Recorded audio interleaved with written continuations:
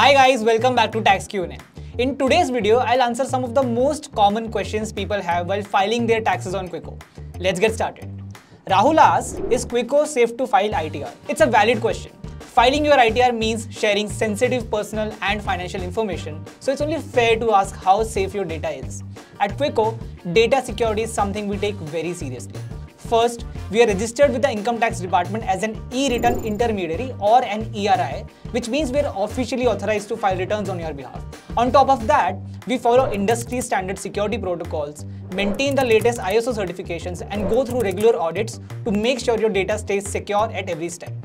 Shreya is asking, I have to file ITR too. Where can I select the ITR form while filing on Quicko? You do not have to manually select the ITR form on Quicko. We have simplified that for you.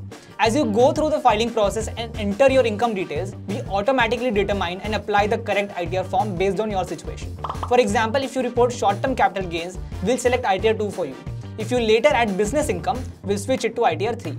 So you focus on entering your details, we'll take care of choosing the right form. Vineet says, I switch jobs midway through the year. How do I add multiple Form 16s on Quicko? You can upload as many Form 16s as you need on Quicko. Go to the salary section and click on Add Salary, then choose the Upload Form 16 option.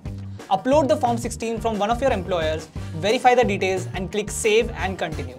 Then click on the Add button and repeat the same steps for your other Form 16s. That's it. We'll take care of the rest. Isha is asking, I have 15 lakh salary, some tax saving investments and a home loan going on. How to compare which regime is better for me on Quicko and where to switch regimes. See, choosing the right tax regime matters. You don't want to find out later that you could have saved more by simply picking the other one.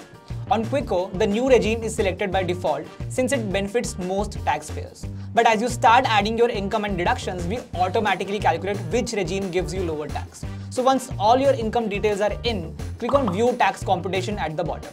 Then head to the Regime Analyzer tab. You will see a side-by-side comparison of your tax under both regimes. Pick the one that works best for you and that's it. You can also switch regimes anytime in the Additional Details section. Trunal asks, is Quicko free to use? Quicko follows a freemium model and in fact, more than 50% of our DIY users filed their taxes without paying anything last year. If your total income is under 10 lakh and you earn from salary, rent or bank interest, you can most likely file for free. You only need to upgrade if you have more complex needs like income from F&O, crypto, foreign assets, or if you trade across multiple broker apps.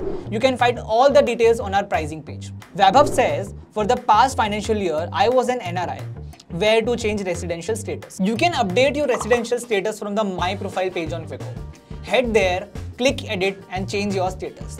If you are unsure whether you qualify as an NRI or a resident for tax purposes, we have linked a tax Q&A post in the description, so give it a quick read before updating.